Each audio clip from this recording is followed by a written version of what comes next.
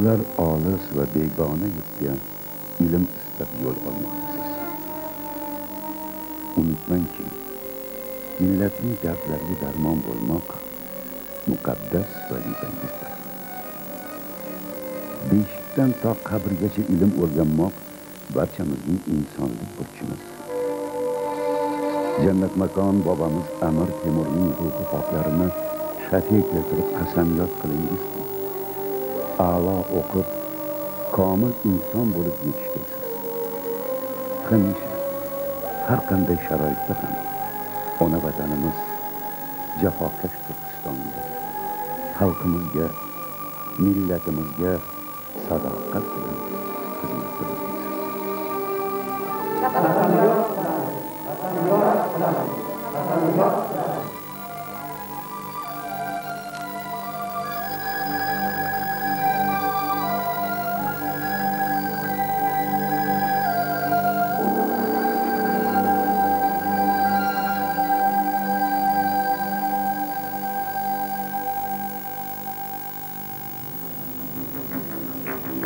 Asrimizning 20-yillari. Buxoroda Xalq Jumhuriyati tashkil etildi. Yangi hayot, yangi orzu intilishlar paydo bo'ldi. Xuddi shu kezlari Turkiston o'lkasida buyuk bir ma'naviy harakat boshlandi. Mustamlaka zulmi tufayli taraqqiyotdan orqada qolgan Turkiston xalqi zamonaviy ilm-fan sirlarini o'rganishga kirishdi.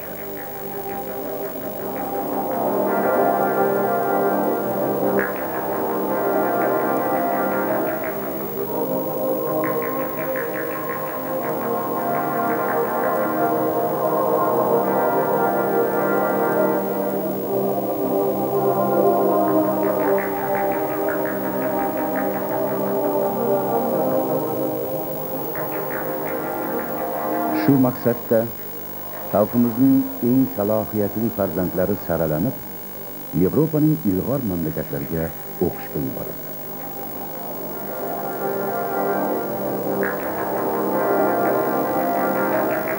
Bu tarixiy ishga atoqli davlat va jamoat arboblari Fayzulla Xo'jayev, Munavvar qori, Tirik, Said Nosir Mirjalilov, Cho'lpon kabi ziyolilar bosh bo'lishdi.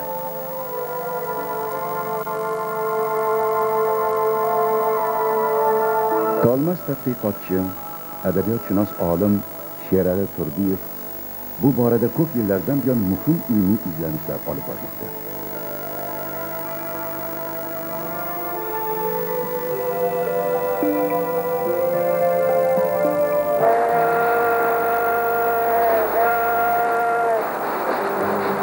Yurtimizdan borgan 70 dan ziyod talaba Berlin, Dresden, Bonn, Heidelberg, Darmstadt kabi shaharlarda mashinasozlik, elektrotexnika, kimyo, to'qimachilik sanoati, qishloq xo'jaligi, tibbiyot, tarix, falsafa, pedagogika, genetika, injenerlik sohalarida bilim oldilar. Chunki Turkiston shunday mutaxassislarga nihoyatda muhtoj. Bu yigit qizlarning tarixiy taqdiri, umr yo'llari, ularning boshidan kechgan hayot sinovlari bag'oyat ibratli. Ulardan biri Sattor Jabbor Germaniyada kechgan kunlarini xotirlab shunday yozgan. 22-yilning so'nggi oylarida Germaniyaga kelgach yaxshi kutib olindik. Har qanday nemis bizni oilasiga qo'shib olish uchun eshiklarni ochib qo'ydi. Oddiy muallimdan boshlab doktori, professori til o'rganishimiz uchun qo'ldan kelgan yordamini ayamadi. Germanlar dunyoni sevganlari kabi Turkistonga ham juda qiziqar ekanlar. Ko'zimiz bilan ko'rganimiz uchun bu yerda ochiq aytishimiz kerakki, ular mamlakatimizni, tariximizni, istiqbolimizni bir Turkistonlikdan ortiq biladurlar, taniydirlar. Yurtimiz to'g'risida biz uchun eng muhim bo'lgan kitoblar yozib, boshqa tillardan ham tarjima qilganlar.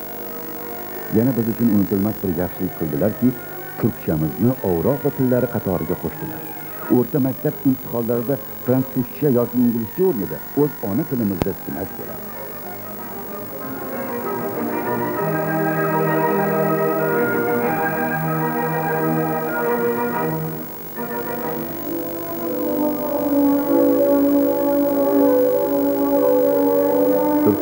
talabalarning izlarini axtarib, Germaniyaning shahar qishloqlarini kezdik.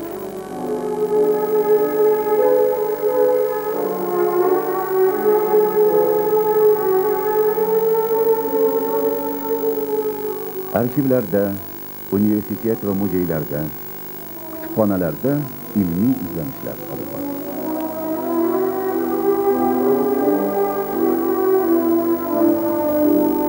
Olis Turkistondan nemis diyoriga, ma'rifat diyosiga talpinib borgan vatandoshlarimiz taqdirini bu yerda unutishmagan.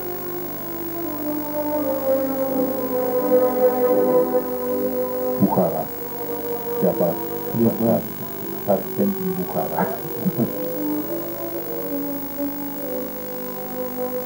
Berlin universiteti Markaziy Osiyo institutining professori Ingeborg Baldau xonim bu borada samarali tadqiqotlar olib bormoqda.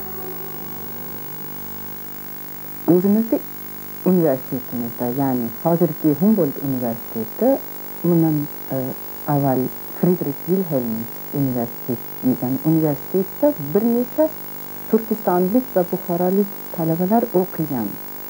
Hozirgacha biz ulardan 4tasi borasida hujjatlar topabildik. Universitetning arxivida Ahmad Naim Hakimboy, Shamsilbanot Ashrat qizi, Abdulsattor Jabbor borasida hujjatlar turibdi hozir. Qayd kitoblarida hujjatlar bor, o'z qo'llari bilan yozilgan turish joyi, qaysi gimnaziyada o'qiganligi, qaysi yilda, qaysi kun oyda tug'ilganligi o'z qo'llari bilan yozilgan holda hozir ham ko'rinishi mumkin. Yana shunisi qiziqarliki, O'zbekiston va Turkiston Buxoro tomonidan nafaqat yigitlar yuborilgan, qizlar ham yuborildi. Shamsilbanot xonim universitetimizning meditsina fakultetida o'qigan. O'zi yaxshi talaba ekan. Yigitlarni desak, masalan, Ibrohim Yorqin yo Ibrohim Orifxon o'z nomini bilan desak, 25-yilda Berlinda o'qishga boshlagan.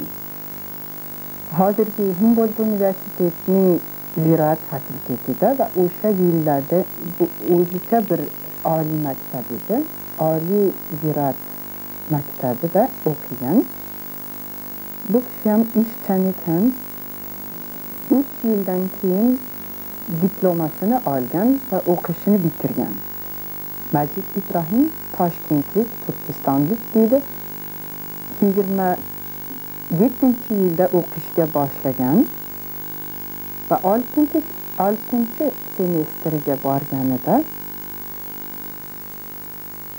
Rus elchixonasi tomonidan unga farmon chiqib qolgan.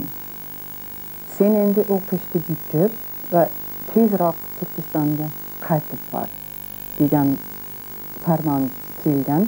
Bechora o'zi o'qishini bitirmay Germaniyadan ketmoqchi emas-ku. Shu uchun u universitetning rektoriga bir murojaatnoma yozgan, yuborgan. Iltimos, mening pulim qolmadi, stipendiyamni hozir bermaydilar. Agar lutf qilib menga bepul o'qishga ruxsat bersangiz, men bu yerda o'qishimni bitkazsam ekan deb iltimos yozgan. Shu iltimos ham qabul qilingan. Afsuski, qisqa bir filmda 70 talaba, 70 tadbir haqida hikoya qilishning imkoni yo'q.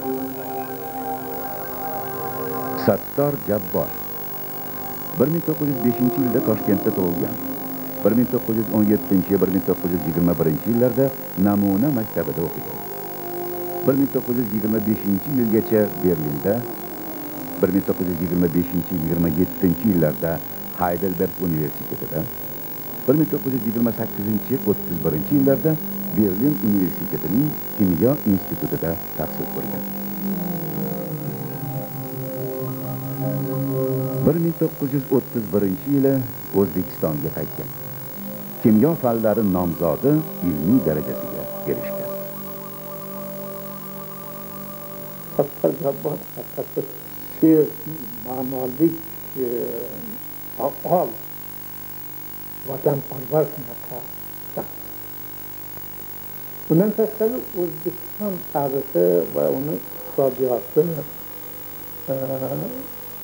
boyliklari haqida ko'p narsalarni o'qirdi, yozardi, menga ham ko'rsatardi. Masalan, men o'shanda Qatag Jabbordan bilganman, ana bu German Bambri degan kishi bo'lgan ekan. Morin Nahri o'shani yozgan ekanlar. O'sha vaqtda Olmaliqni boyliklari to'g'risida o'sha ishlanayotgan vaqtda buni O'zbekiston uchun ahamiyati to'g'risida Qatag Jabborni maqolasi chiqqan. Men endi u vaqtda shu studentlarning ichida eng kichkinasi edim. Biz harakat qilsaydim-da endi o'qishga juda ham kirishgan, shuning uchun leksiyalarga diqqatimni eshitdim. Endi meni ahvolim shunaqa ediki, men u vaqtda kambag'al, hali kiyishga bir kiyimim ham bo'lmaganidan birinchi kelgan vaqtimda tasmiga 31-yilda yalang'och bo'lganman. Qatag Jabbordan bitta Turkistonlik degan magazin bo'ladi. O'sha yoqqa olib borib menga kostyum olib berishgan. Bular bir qancha ziyolilar, olimlar, pedagoglar shu tasmiy doirasida kafedrasi atrofida, Qatag Jabbor atrofida to'planadi. Chunki u bir tanilgan lider bo'lib qoldi. Bu umumiy potokka o'zbek tilida leksiya. Bu endi albatta ruslarda norozilik bo'lgan. Tegishli nimalarga, idoralarga yetib borgan. Millatchi u degan gaplar o'sha vaqtlardan ham bo'lgan. Kishi birdan yo'q bo'lib qoldi. Ishlab turgan kishi, kecha ishlab turgan edi, bugun yo'q. Qatag Jabbor 20 dan ziyod ilmiy ish yaratgan. Kimyo atamalarining nemischa, ruscha, o'zbekcha lug'atini tuzgan. Tabiat dialektikasi asarini nemis tilidan o'zbek tiliga tarjima qilgan. 1938-yil 9-oktyabrda otishga hukm qilingan. Ayamlar aytganlari bo'yicha 3 kishi kelishgan. Galiatulin degan следователь yana 2 kishi so'ra boshlaganda odamlar aytdilarki, men rus tilida unchalik yaxshi bilmayman, men nemis tilida javob berishim mumkin. Shuning uchun tarjimonni ham olib kelishgan. Tarjimonni olib kelishib, so'roq nima qilib qilishganda, keyin bu ismim deb xalidafa olib ketmoqchi bo'lishganda, o'shanda mendan xayrlashmoqchi. Adam ayamlarga aytdilarki, meni aybim yo'q, yaqinda qaytib kelaman. Endi biz ham xayrlashib, endi bu juda xayrlashmoqchi bo'lganda, endi meni esimda yo'q. Ko'taraman degani men qochib yurar ekanman. Endi bu kichkina edi. Qochib yurar ekanda, keyin tutib olib baribir o'qib nima qilganda, o'shanda men yig'lab oldim. Siz bilmayman nimadan yig'lab olib, shu ayamlar aytdilarki, bizda doim shaq ketayotganlarida orqasiga qarab xayrlashib ketardilar. Jabdan shunaqa qilib ketdilar. Kuzatib chiqardilar doim. O'sha shundan yo'q bo'lib ketdilar. Keyin birinchidan ayamni ham qamashgan. O'shanda ayamlar aytdilarki, buvamizga agar bolalarimizni olib ketsa, O'rxonni olib ketib bitta papir olib keladi. Shunchalik hammalar qo'rqishardi. Ikkovini olib ketsa, ikkitasini olib keladi. Ikkita papir. Shundan men bilamanki, ularni ham olib ketishgandi. Bilmayman nima bo'ldi-yu, lekin oxirida qo'yib yuborishgan ayamni. Orqasidan tog'amni olib ketishgan. Undan keyin xolamni ham, ayamni singlari bor, Makli opamlar, ularni ham olib ketishgan. Bu yoqda qanaqa nimalar qiyinchiliklar bo'lgan, endi bularni hammaga tegishli narsa, hammada ham bir xil bo'lgan. Birinchidan uylarimizdan chiqarib yuborishgan. Oyimlar endi student, institutdan haydalgan. 45-yilda kompartiyaga kirgan bo'lsalar ham, a'zo bo'lsalar ham, baribir kommunist limitim degan nimasi bor edi. Shu to'g'risida hech qanday gapirilmayapti. Kommunist limitim degani bu halidagi shtrafnik degan ma'nosida. Eng og'ir ishlarga, esimda bor, biz shu fabrikani xonalarida turganimizda kechalari Muhammad deb eshiklarni halidaqa derazalarni halidaqa urib nima qilishardi, chaqirib yuborishardi. Kechalari bo'lsa chiqib ketishardi. Bizani uyimizda doimo mana shu odamni rasmi turardi. O'shanda partiyniy собранияmi qanaqa nimalar bo'lsa aytishardiki, ba'zilar endi har xil odamlar bo'ladi. Endi balki buyruq berishganmi. Она не только жена врага народа, у нее и портрет врага народа висит на стене. Deganlarda endi ayamlar ja sho'xida ancha mard ayol edi. Chiqib aytardilar, da он враг народа, но он отец моих сыновей. Endi uni keyin men eshitdim. Он отец моих сыновей, мои сыновья должны знать его. Deb nima qiladi. Endi odamlarni ham KGBda so'radim. Urdilaringmi yo'qmi? Bilmayman dedim. Keyin kimdan o'tirganlarini keyin bildim. Ziyo Said degan rejissyor bor edi. O'sha odam aytib berdilarki, jaspor nimasi xonada biz o'tirardik. Bitta tomonda eshik edi. Biz uchalamiz kamerada o'tirar, uchalamiz aldagi sig'maganimiz uchun ikkita devorida shunday nima qilib o'tirardik-da suyanib. Oyoqlarimizni bir-birimiz ustiga qo'yardik. Oyoq qo'yadigan joy yo'q edi. Keyin almashtirib o'tirardik. Shu kamerada o'tirganlarda ham hali formulalarni qalamdan yozganda o'sha qalam uchirib ketganda shu qonun ham halidaqa nima qilib yozganlar edi. Keyin haligi rishotkalarga qarab Schillerni boshqalarni halidaqa she'rlarni nemischa aytardilar.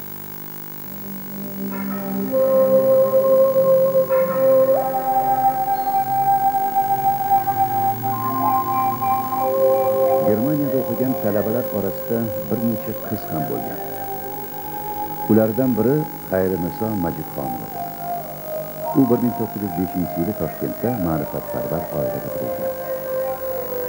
1922-yili Germaniyaga o'qishga ketgan. 1924-28-yillarda Darmstadtdagi o'qituvchilar seminariyasida, keyin Berlindagi tibbiyot kurslarida o'qigan. 1928-yili O'zbekistonga qaytgan. 1937-yil 15-sentyabr kuni qamoqqa olingan.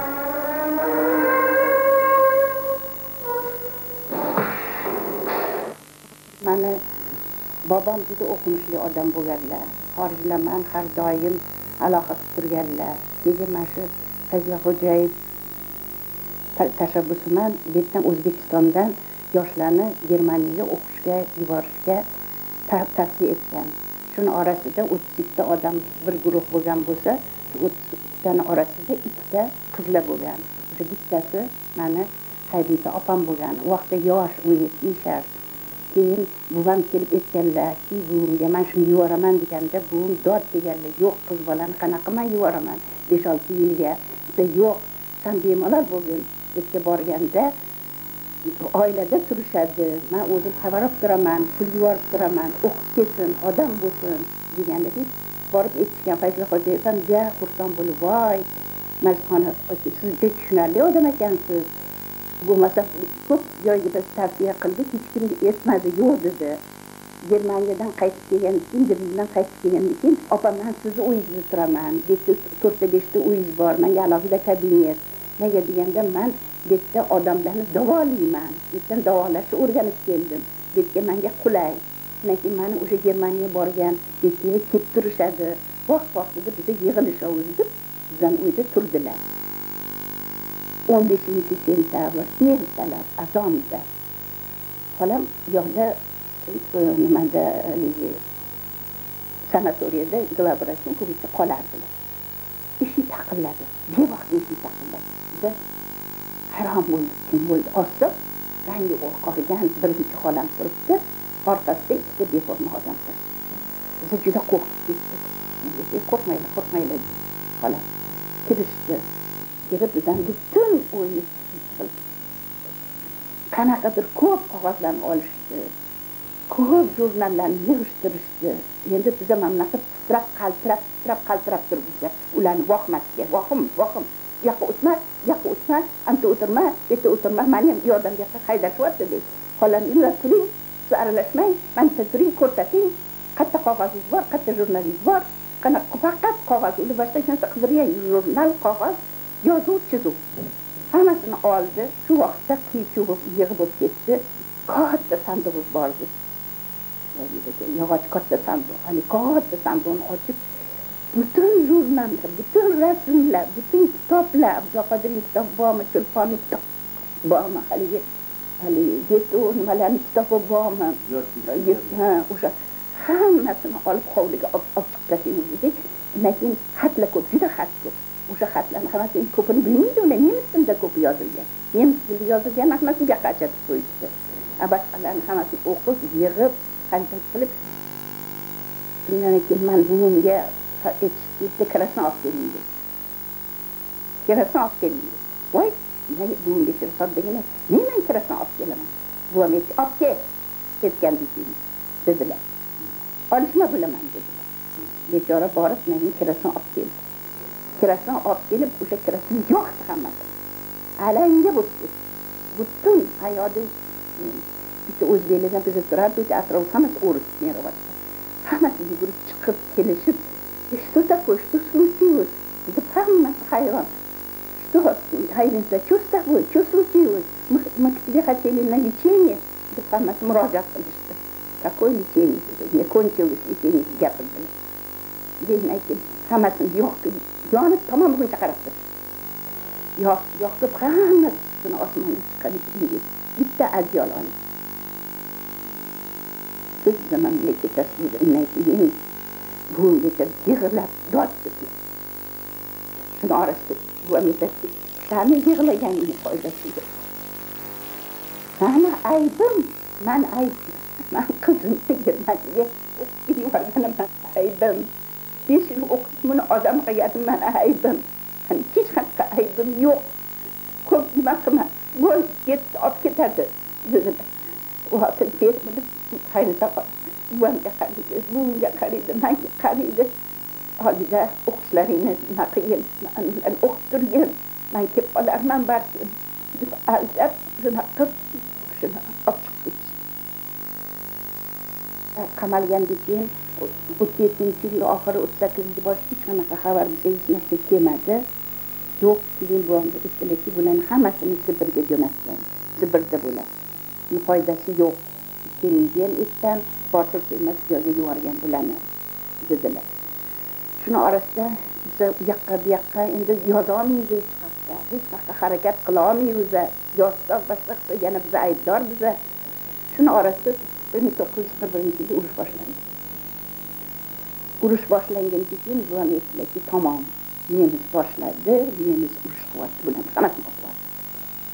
Biz o'yladikki, 41-yilda bularni otyapti. Bu nima bo'lmasa, bizdan keyin mana chaqirdi, esimda mana 5-6 yil bo'yin chaqirib, nechta meni bezovta qilib, biza eshitsa 41dan ekan, 38-yil 9-oktyabrda o'sha Abdulla Qodiriyda men Toshkentda bu kishini otdim.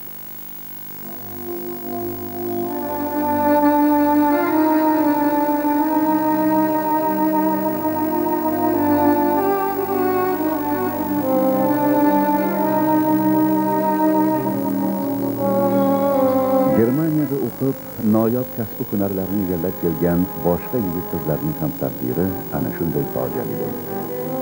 Zero kommunistik tuzum uchun yetib ziyoli shaxslar emas, balki manqurt qullar kerak edi. 20-yillarning o'rtalarida O'zbekistonga qaytgan Turkistonlik talabalarning aksariyat qismi Qatag'onga mahkum etildi.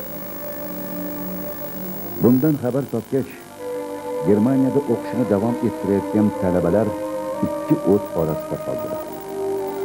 Vatanda ularni ham xuddi shunday qismat kutib turgani muqarrar. Shuning uchun ular yot ellarda musofir bo'lib qolib ketishga majbur bo'ldilar.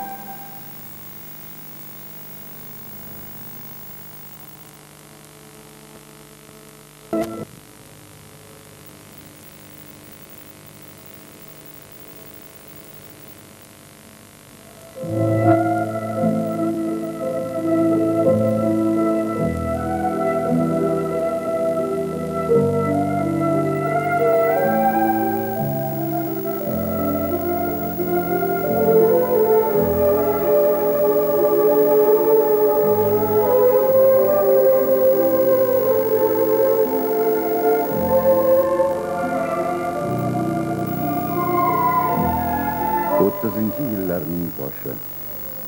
Buxoro va Xorazm Xalq Jumhuriyatlari allaqachon tugatilgan. Turkistonda Sovet hukumati to'liq hukmronlikka erishdi. Zulm va zo'rlik, aldov va makkorlikka asoslangan bolshevistik saltanat ozodlik va istiqlol haqidagi orzularni qonga botirdi.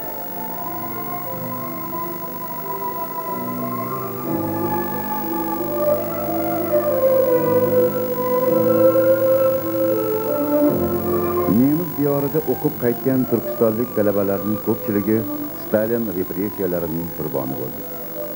Germaniyada o'qishni davom ettirayotgan ikkinchi guruh esa bu mudhish fojialardan xabar topib, sarosima va qayg'uga tushdi. Buxoro hukumati yuborib turgan stipendiyalar, hukumat jamiyati tomonidan berilayotgan moddiy yordamlar butunlay to'xtab qoldi. Muhtojlik, tushkunlik, musofirlik azoblari, vatan sog'inchi. Berlindagi Sovet elchixonasi orqali ularni SSSRga qaytarish uchun tazyiq boshlandi. Turkistonlik talabalar shunday og'ir sharoitda ham tahsilni davom ettiradilar. Qiyinchilik va mashaqqatlarni yengib, o'qishni tugatadilar.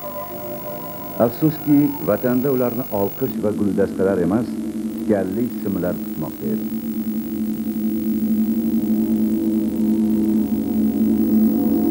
Ular iztiroblar, tilanishlar, vijdon azobi ostida ona yurtni qo'yib, chet ellarga, jumladan til va din jihatidan yaqin bo'lgan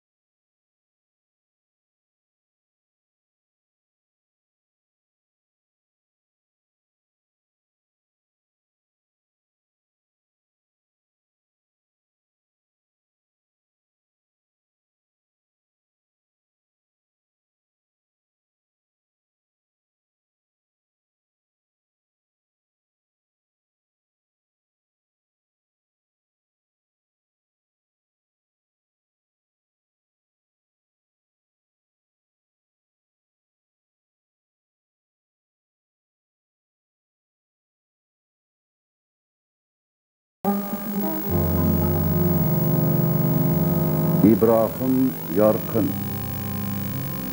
1902-yilda Toshkentda tug'ilgan. 1924-27-yillarda Berlin ziroat oliy maktabini bitirgan. Berlin chorvachilik institutida, keyinchalik Vengriyada ishlagan. 1929-yilda Budapesht universitetida Venger tilida yozilgan Turkiston geografik shaharlarida chorvachilik mavzuida doktorlik dissertatsiyasini yoqlagan.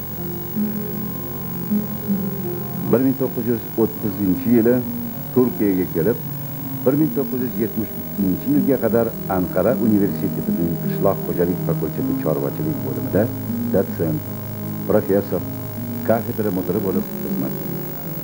O'zbek, nemis, rus, venger, fransuz, ingliz va fors tillarini bilgan.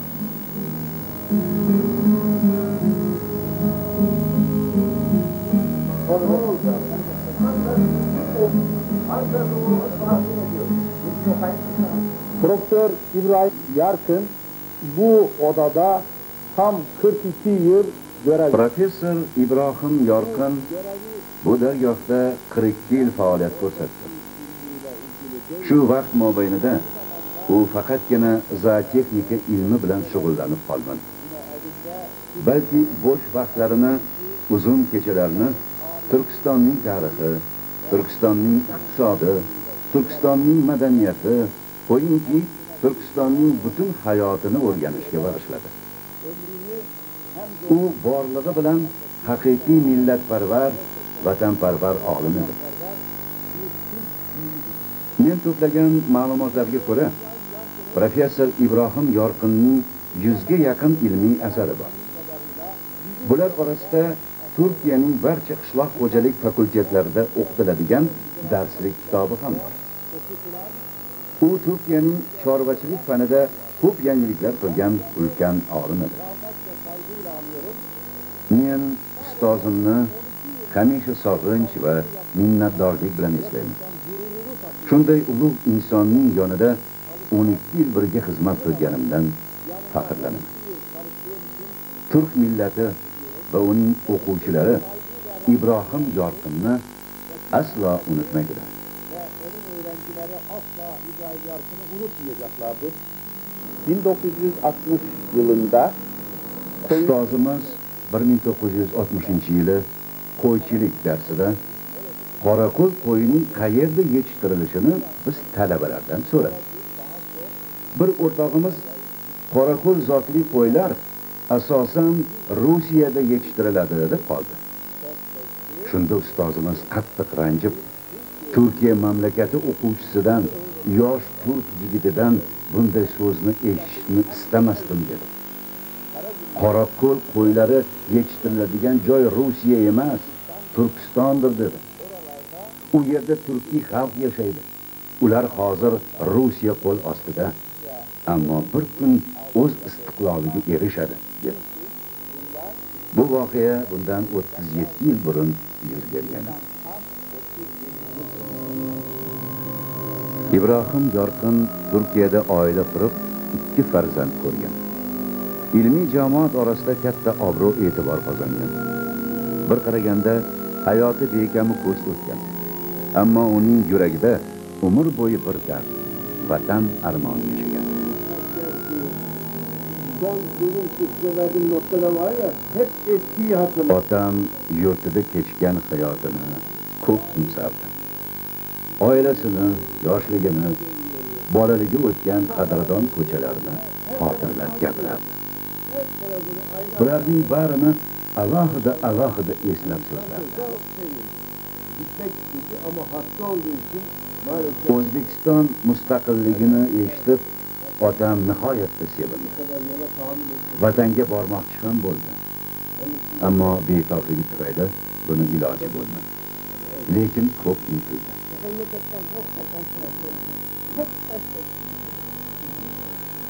U vatanini nihoyatda sevardi. Doimo derazadan yo'lga intizor qarab o'tirardi. Ayniqsa bemor bo'lgan chog'larida yurtini qattiq sog'inardi. Doimo Turkiston, Toshkent deb so'zlagan edi.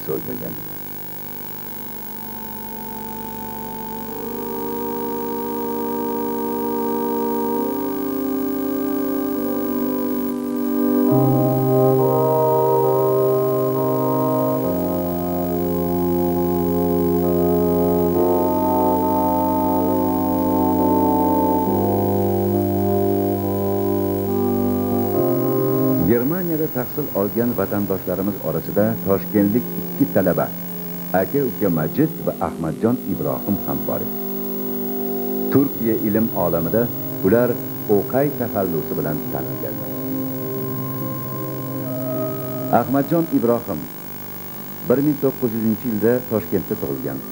1922-yili Berlinga o'qishga ketdi. 1930-yilda Texnika Dorul-Fununining ma'danchilik bo'limini bitirgan. 1933-yili geologiya sohasida doktorlik dissertatsiyasini yoqlagan. 1934-yili Turkiyaga kelib, Istanbul Dorul-Fununining geologiya institutida dotsent, professor bo'lib ishlagan. Mineralogiya, petrografiya, ko'mir petrografiyasi, umumiy geologiya va ma'dan konlari sohalari bo'yicha yirik mutaxassis. Mineralogiya sohasida nemis va turk tilida yozilgan ko'plab ilmiy maqolalar, darslik va qo'llanmalar muallifi.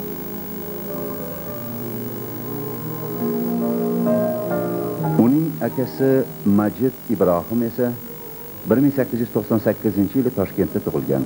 Berlin Texnik universitetining kimyo fakultetini bitirgan. Anqara universiteti kimyo fakultetining professori bo'lgan. Amaliy kimyo sohasida yirik mutaxassis sifatida tanilgan. Ben babamla ilgili hatıraları ondan dinlediğim kadarıyla biliyorum. Otam yoshlik chog'larimda menga O'zbekistonda, Toshkentda o'tgan hayotini so'zlab berardi. Oilasini, yoshligini ko'zi to'la yosh bilan eslardi. Men bu xotiralarni ta'sirlanib eshitardim. Shu tuyg'u umr bo'yi qalbimda saqlanib keladi. Otam uzoq yillar O'zbekistondan biron xat xabar olmasdan yashadi. Xabarlashmoqning imkoni yo'q. Men u paytlar yosh bola edim. Lekin shuni yaxshi xotirlaymanki, otam ahyon-ahyonda kelib qoladigan mehmonlardan ona yurtini, qarindosh urug'larini so'rab surishtirardi. Ammo hech bir xabar topolmasdi. Sezishimcha, otamning ham, amakimning ham yuragida bir dard bor. Bu vatan dardi. Otam yoshlik davrini, ota-onasini, sho'xliklarini ko'p esladi. U Toshkentdan, vatanidan ruhan aslo ajralmadi. Hech qachon unutmadi. Tushlarida goh Samarqandga, goh Buxoro, goh Farg'onaga boramiz. Garchi uning surati bu yerda bo'lsa-da, siyrati hamisha vatanida yashadi.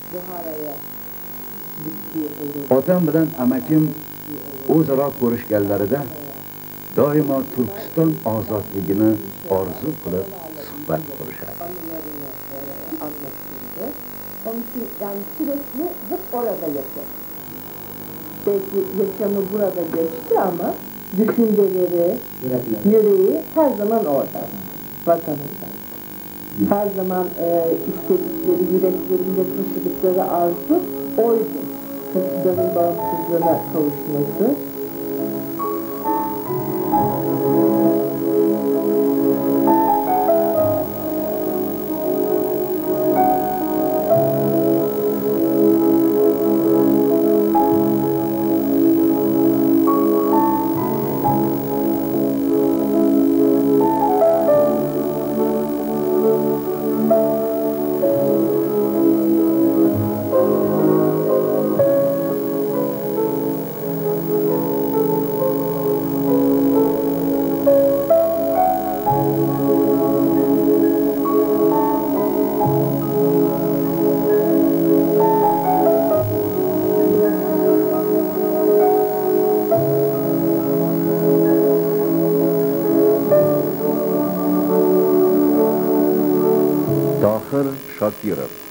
Tohir Chig'atoy 1902-yilda Toshkentda tug'ilgan.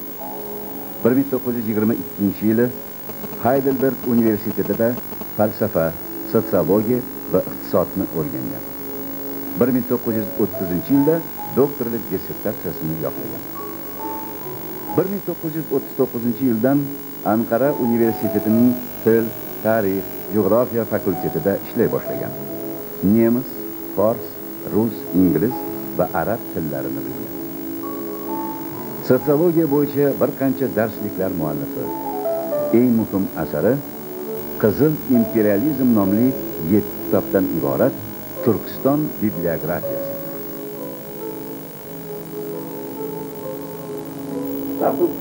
Ustozimiz Tohirbek bir kuni menga pul berib, bosmaxonadan bir dasta kitob olib kelishimni buyurdi. Kitob Turkiston haqida edi. Men kitobni olib kelganimda birdan yomg'ir yog'ib yubordi. Tohirbek bekatda tik turib avtobus kutdi. Albatta uning taksida yurishga qurbi yetardi, lekin doimo avtobusda yurardi. Chunki puliga hamisha Turkiston tarixi, madaniyati, iqtisodi, siyosati, san'atiga oid kitoblarni sotib olib biz shogirdlarga tarqatardi. Rahmatli ustozimiz o'zi uchun, o'zini maishati, tirikchilik uchun pulni agar, ammo Turkiston uchun aslo ayamasdi. Bu uning uchun nihoyatda muhim. Tohir Chig'atoy 1984-yilda vatan judolikda vafot etdi.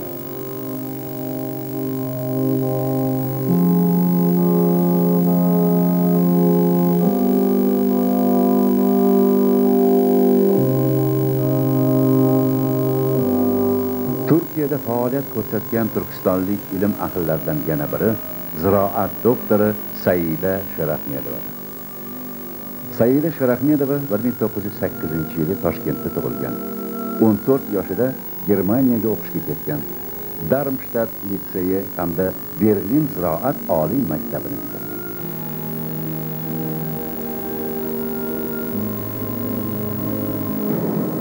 Man Chingiz Ibragimovich Akbarov Shirahmatboy degan bir eng katta Toshkentning boylarini nevarasi bo'laman. Boylarimiz Toshkentning yangi shahari, eski shahari u yoqda tursin, yangi shaharida ham juda katta imoratlar, juda katta do'konlar, juda katta imoratlar qurilib, savdogarchilik qilib, shu Toshkent aholiga u yoqda tursin, butun O'zbekistonga xizmat qilishgan. 22-yillarda buvam o'zini puliga 5 kishini yuborgan ekan. Endi Najmiddin tog'am bo'lgan, birinchi, ikkinchi Nasriddin tog'am bo'lgan, Saida xolam bo'lgan, Isroil degan jiyanlari bo'lgan. Germaniyaga o'qishga jo'natganlar. Sharahmedovlar xonadonidan Germaniyaga o'qishga borgan 5 kishidan 4tasi O'zbekistonga qaytgach, 1937-38-yillarda qamoqqa olinib, qatl etiladi. Begona mamlakatda yolg'iz qolgan Saida Sharahmedova Germaniyada 15 yil yashab, 1937-yili Turkiyaga bosh olib ketishga majbur bo'ladi. Bir narsa bilan Said Karimboyni o'g'li Said Ma'ruf akamman uchrashib qoldi. Ular takas Germaniyadan kelganlar. Urush paytida qolib ketgan ekan. Keyin bir uchrashib qolganimizda ovozimdan Chingizxon kimni o'g'li bo'lasan, menga yaqin ko'rinyapti deb pallaydiganlarida men Shahmatboyning nevarasi bo'laman deganda, xolang Tirik Istanbulda turadi deb menga aytgan. Said Ma'ruf akamning adresiga bitta открытка kelib, jonginam jiyanim Chingizxon, shuncha yil qidirib ketib, vatan gado bo'lib yurib, qalday qilib seni topdim. Kim tirik, kim nima deb yozib yuborganligi. Hammasini qaysi yil buvam vafot etganlari 40-yili 9-fevralda 26-avgustda 57-yilda buvam vafot etganlarini, tog'alarim yo'q bo'lib ketganligini, 37-38-yillarda hali yo'q ketganlar. Hammasini podrobno qilib yozib yubordi. Endi yozib yuborgandan keyin hammasini bilganlaridan keyin chaqirishga tushdilar. Urinib ko'rdim, bo'lmadi. Borish hech bir paytlarda yo'q edi. 91-yilda nasib bo'ldi Sada xolam bilan ko'rish.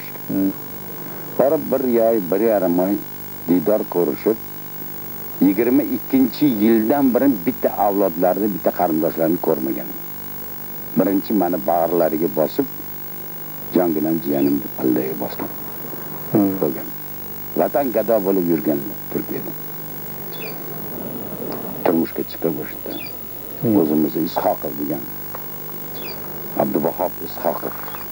U yerda Oqtoyda ekan. Abduvahhab Ishoqov, Abduvahhab Oqtoy. Toshkentda tug'ilgan. 1922-27-yillarda Heidelberg universitetining tibbiyot fakultetida o'qigan. 1939-yili Saida Sharahmedova bilan turmush qurgan.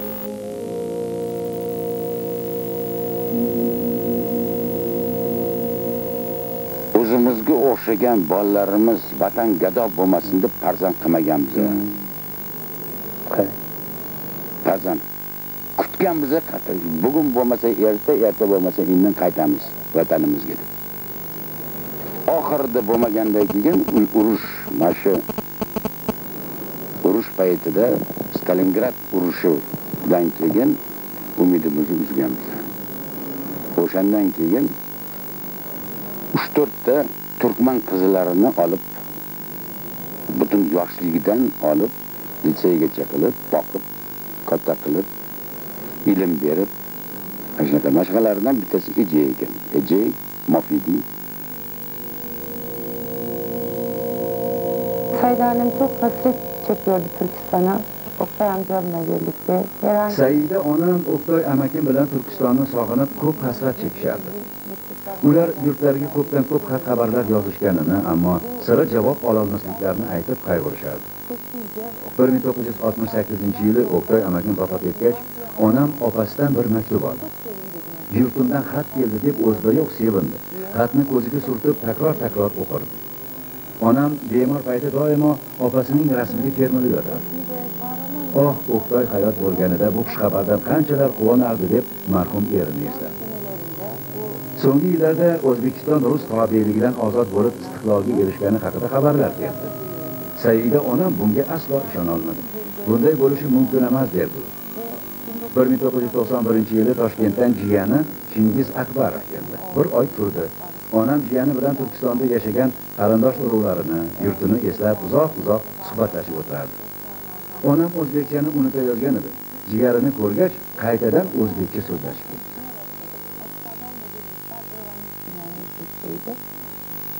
93-yilda 20-aprelda vafot etdi.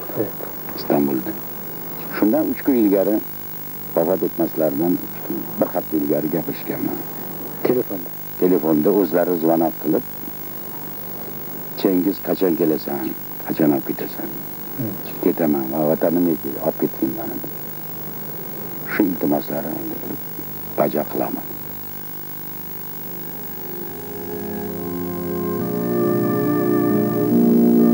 Asrimizning boshlarida mas'um yuragi sof orzu umidlar bilan to'lib, olis Germaniyaga ilm va baxt izlab ketgan yigit qizlarimizning bir qismi vataniga qaytdi. Ammo ular baxtsiz bo'ldilar, chunki vatan ozod emas edi. Mustamlakachi zolimlar esa bir kun kelib o'z insoniy haqlarini talab qilishi muqarrar bo'lgan bu 70 nafar yosh ziyolidan o'limdan qo'rqqandek qo'rqar edilar. Shuning uchun ham ular qirg'in va quvg'inlarga giriftor bo'ldilar.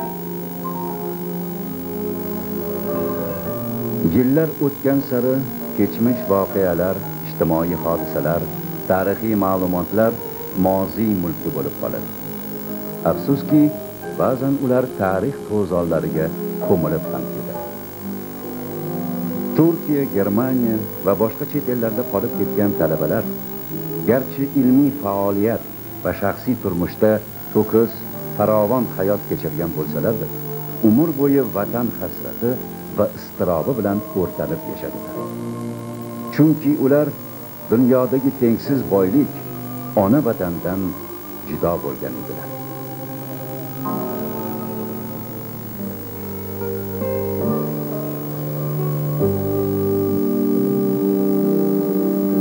Vatan sog'inchi va armoni, ularning mangu oromgohlari, sokin va ma'yus qabristonlardagi yodgorlik toshlarida ham aks etib turadi.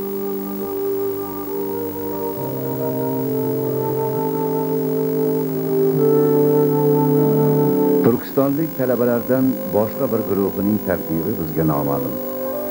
Biz bugun ularning faqat nomlarini takrorlashimiz mumkin xolos. Abduvahhab Murodiy, Ahmad Shukri, Said Ali Anqara, Saodat Chig'atoy, Bahovuddin Amin, Ahmad Noyim, To'lagan Mo'min, Afzal Ahmadjon, Bilol Fathulla, Gulsum Muzaffar, Ruqiya Rahim qizi Olimjon Qodir. Bizga tasalli beradigan yagona yupanch va quvonch shundaki, bu ajoyib insonlar vatandan jo'nab ketish oldidan Amir Temur sag'anasi poyida qilgan qasamyotlariga umrbod sodiq qoldilar. Ular har qanday sharoitda ham ona Turkiston uchun, uning baxt, saodati va taraqqiyoti uchun farzandlik sadoqati bilan xizmat qildilar.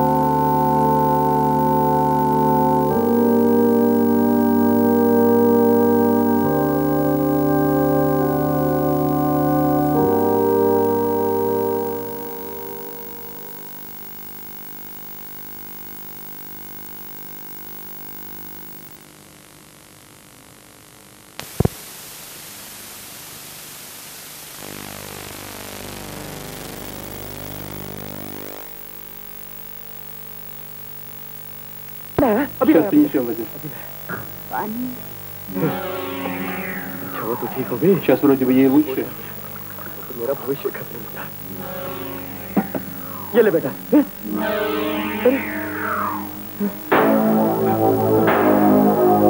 अभी यहीं थी अभी यहीं थी только что была здесь